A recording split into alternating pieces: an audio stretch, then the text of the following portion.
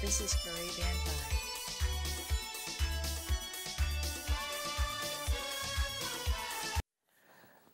It's the Yuletide season, and some of us will be overindulging in a lot of not just food, but drink also. Medical missionary and healthy lifestyle educator, Dr. Debra Williams is here, and we're going to be talking about eating healthy, especially for persons who are affected by certain lifestyle diseases. But before we do it, I have to say welcome back to Smile Jamaica. Thank you, Delia. Good morning, and good morning to your viewers. Yes, a lot of people are watching now. Some may not recognize you, some may, from the interview you did so many years ago. Yes. That went viral, and you said to me, what did that video do? It sent me across the world. Yes. In 2013, we came here. Yes. You and I spoke. The Yes. video went viral, and we went through the whole issue of reversing and preventing cancer. Diabetes, all these lifestyle diseases with natural remedies. So thank you very much for that video. I'm so very glad. And then you went back to school and did your doctorate, so whole heap of things. So let's talk about it. And particularly this morning, they were talking about controlling and reversing diabetes type 2. That's correct. All right, so the first thing you say is eat a high fiber diet. Very, very important. What we find is that we're eating too much refined carbohydrates. And so when it breaks down into the system and it becomes glucose, it goes into the blood too fast. It sends the blood sugar up and we have the diabetes. And so we need our people eating more vegetables, green vegetables, the carrots and the cabbage and the callaloo and the paprika, more fiber in the diet. You know, sometimes when I do these interviews, I say, you know, grandma and mommy never rang, you know, because them used to give you a whole heap of paprika to eat and we never like it. That's correct. But we ate it, but no, we don't. And because we don't eat it, these are some of the things. So they say the high fiber keeps the aldolase, that's a technical term, from rising too steeply. So 7 of 8 patients on the high fiber diet showed a lower glucose level. The diet should be medium, so high in fiber, but medium in complex carbohydrates. That's correct, because even though the yam and the sweet potato and the dasheen is good, it still converts to glucose in your bloodstream. Yeah, it still does, because carbohydrate converts to glucose once you have eaten, digested, and it gets into your system. So we have to eat the carbohydrates, but eat them in moderation also. All right, so it means mixing up the thing then. The vegetable with the carbs and the peas and beans, so you have a balanced plate. What about fruits? Because sometimes I hear people say, you know, eat a lot of fruits, but then there's a school of thought that says some of the fruit themselves have a lot of sugar in it. And how do you balance it? It is true that banana, for example, we have the banana, the gooseberry, they are very high in glucose just the same, right? Carbohydrates. So again, we can eat our fruits. I work with many diabetics and I have them on fruits, but we eat the fruits in moderation. So we don't eat 3-4 banana. Yeah. Eat 1 red banana. And you have a pawpaw with that. So we balance it in a Jamaican apple. So you eat the fruits in moderation. So my director, who works out a lot, is trying to defend his banana intake. He's saying if you work out, if you can't eat more banana. Exercise is key for diabetes, you know. Yes. And it's one of the key things. If you are exercising and you are using up the energy, so your muscles is now using up the glucose for energy, you won't have this spike. But how many of us exercise that much like your director? Yes. So we have to eat it in moderation. But he not exercise that much. He must say so, but I don't think so. Okay. So we're going high fiber, medium complex carbs, low fat diet. Very important. There is a school of thought, and doctors keep telling their patients that it is really the carbohydrates, but they're forgetting the meat. It is the high consumption of meat, animal fat, that is causing the diabetes. Yes? It is. So when we consume the fat, it clogs up the cells, right? So when the pancreas releases the insulin cannot get into the cell because the cell is covered in plaque, which is coming from the saturated fat. So the problem really is the high consumption of meat. We've got to keep a low-fat diet.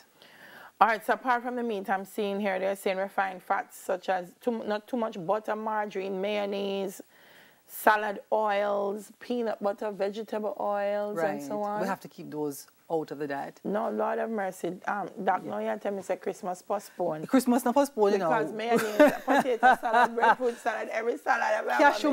Cashew mayonnaise. I can teach you how to make cashew mayonnaise. We can use the cashew, the almonds, the coconut jelly, and make a plant-based mayonnaise without the egg, without the whole salt and the whole vinegar in it.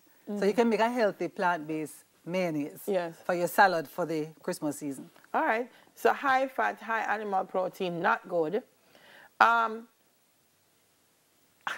Sometimes I see people go off on a vegetarian diet.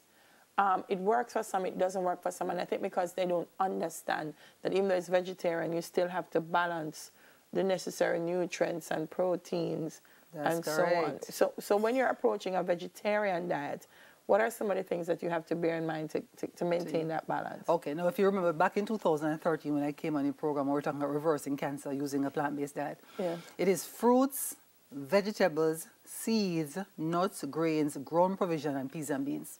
And so what you want to do during the course of the day is to ensure that you're balancing from the food groups. So some persons go vegetarian, but they're consuming up of fruits without the vegetables. Yes. Some persons are going to have vegetables and they're leaving out the fruits. But we need the minerals, the vitamins, the enzymes, the phytochemicals from all the fruit groups to have a balance to stay in good health. All right, so when and how much to eat? How many meals per day? We recommend 2 meals per day. 2? 2 meals per day. No, geez, Yes. Christmas postponed, you know. All right, so first of all, when we say that meal, so 2 meals and what, snacks? I don't recommend snacking, especially when I'm working with diabetics. Because remember, each time you consume any kind of carbohydrates, your pancreas has to release the insulin. If you get too much insulin in your system, it spikes your blood sugar and you're in trouble. So I recommend that we have water. We have our herbal teas. You have a large meal, so you can have your, your banana, your papaya, your pineapple. Have a fruit plate. Have some porridge, high fiber. Grate some coconut on it.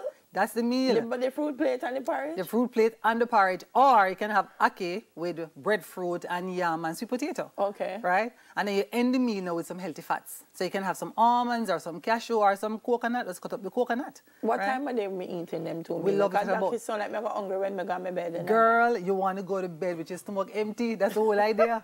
You must go to bed fasting so that you can rest. And then wake up early in the morning and have a healthy breakfast. Because the food in there, your stomach will be... It ferment. Fermentation, it causes the bad breath, right? And then it causes the upper problems with the headaches and the stomach problems. You've got to go to bed with your stomach empty and wake up early to eat a big breakfast. May I hear you that? I'm going to process it. Amen, sister. If my hunger, my belly start growing, I wake up in a big night. No, you won't. Drink cup of water. Drink water. Enough water and coconut water. You're good to go. So it's a breakfast, so you wake up and eat a big meal in the morning. That's and right. Then what? You wait 5 hours because we need at least 5 hours to digest the meal properly so your body can absorb, assimilate, and use it for nutrients. Okay. And then 5 hours after, you're having your lunch. So if you had fruits with grains for breakfast, now you're having your raw salad, your steamed vegetables, your your brown rice or some yam and banana with bean stew. Any assortment of bean stew. And you have a large lunch, say about 1, 2 o'clock. Now, once you've done that, if you are a construction worker or somebody who's using a lot of energy, then you might need a 3rd meal. But people like me and you who sit down and we just run decks the whole day and talking to people, we don't use much energy. Doctor, after I eat lunch now, 1 o'clock, 6 o'clock, what got happen? You can have a light. You can have a fruit smoothie. Okay. Get some coconut water. Yes. I have a fruit smoothie, flaxseed, pumpkin seed, sunflower seed, banana, papaya, blend it up, fruit smoothie. If you say the smoothie, I can't work with that. Do a fruit smoothie. I can't work with that. I can't work with that. Should you do it at exactly the same time every day? Does the body work better when it works with routine? It does, because you see, our stomach has a memory. The brain is communicating with the stomach, telling the stomach to release the enzymes, the hydrochloric acid to digest the food. And so it is best to eat your meals at pretty much within the same time frame each day. So your body now knows that food is coming and the machinery is prepared to digest the meal. Nobody shock your body. Sometimes you don't eat for because I've seen as a say, oh, I don't eat all day. And then you eat, and then in the morning you get up and you eat again. So the time frame is shorter, longer. Oh, God. Stomach problems. Poor stomach don't know what to do. That's right. Do not overeat. Hey, Christmas cancer. Do not overeat. Yes. Because it's a major cause of insulin resistance. That's correct. We've got to eat to the point where we feel full, but we're not bloating. You know, Jamaicans eat until we saw belly bust. Yes. We try not to do it's that. It's a lot. My belly full, I can't move. Yeah, exactly. That's a very, very unhealthy thing to do. You're stretching the stomach, right? Yes. And your stomach needs just enough food to keep you going as fuel, but not as gluttony, where we're eating to the point where we're busting like that. Because it also will impact on obesity. Yes. Yes.